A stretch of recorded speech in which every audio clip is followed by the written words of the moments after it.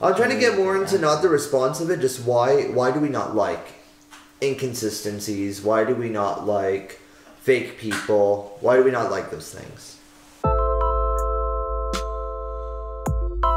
Let's try to get to that point. What's the point? Like, why is mankind, why do we hate it? Why do we hate it? Because it's annoying, I guess. I don't Yeah, know. why does it annoy us? Because it's a lie. Yeah. It's a lie. But it's not, it doesn't hurt you. It may not hurt me directly, but I mean, it can hurt. That person can It's hurt just bothering. people. Yeah, why is it bothering? Like, it's so Because if interesting. I'm being genuine and honest and true about myself and I'm showing you who I really am and you're not reciprocating that, then like what's the whole point of this friendship? Yeah. But they don't Okay, owe you which anything anyways. Huh? But are you just observing or are they your friend? I mean, I think it goes. I don't think it matters. It should matter. I don't think it should matter because at the end of the day, like, you may have to come across that person once or twice. So, I mean, this might be a bold claim, but I think listening to you guys, correct me if I'm wrong, I often am, but I think there's something intrinsic within us as humans, as a species. We want people to be consistent. We want people to be the same in all situations. Yeah. We don't like when somebody acts one way in one place and then completely negates that in another place. Yeah. It strikes anger within us, perhaps because of inconsistency. Perhaps we see them as a threat, maybe something evolutionary. That we see a person who's shape-shifting according to the situation, they're a trickster. We don't like that because we want to have an idea of who we're dealing with, what's around us. We don't want to realize like, oh man, this person can do me dirty. Yeah. This person could take advantage of me. Yeah. This is not a person I can trust. I think that's why people avoid fake people because they're scared of what can happen. They're scared of being hurt. Yeah. Scared of being hurt, scared of what they can do to you, scared of lost time, lost trust. Yeah. You may not Time want to is be around time them. is valuable, and if you invest in a relationship or a friendship with a person that ends up being fake, it's just like, what the heck, you know what I mean? So here's a good point for us to wrap up on. If I examine myself and I find I'm fake, I find that I'm just inconsistent in different situations.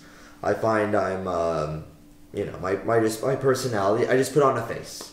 I hate the person, and I just try to be nice in front of them, get some sort of advantage, and then I go back to being the way I am. Whatever it is that defines being fake.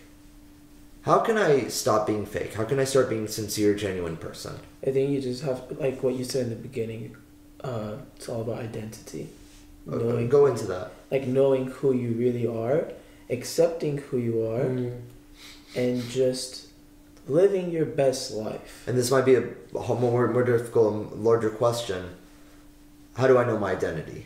Based on the fact that there's fakeness and there's many things. It's not going to come in a day or two. I think it's your journey through life, finding who you are. Like, people don't find who they are just like that. No, Right. It takes time. It takes years. It takes, trials and tribulations and all of that. It's not just in a one day thing, but I mean, right. One Gold is step. purified in fire. Yeah, exactly. And like one step to get on that journey is just being honest. Honesty. Once you're honest with yourself, Yeah, you gotta be true to yourself. I think that's the takeaway we have. We don't like it. We don't like fake people. It's not honest. And the way we can be genuine people is being honest with ourselves, honest with each other, and I think most importantly, honest with God. Absolutely. And once there's honesty with God about who I am, whether that be I'm sinful and I'm in the middle, and I'm trying to be a good person, trying to be like Christ, trying to be like the saints, Yeah. I think that's the start of being a genuine and sincere person. and even if someone, let's say an atheist or whatever, because you brought up different religions. Yeah, I did. Yeah. Even if they don't know the saints or Christ or whatever, I think honesty itself is just something moral. It is. It's something intrinsic in human and beings. You should just be honest at all times, and that's just something all humans should do, just for the sake of humanity. Amen. All right. So we learned, most importantly, let's be honest with ourselves, with others, but with God, and thus will lead to true sincerity. To our Lord Jesus Christ belongs the glory and honor with his good Father and the Holy Spirit, and glory be to God forever. Amen. Amen. Happy New Year's. Bye.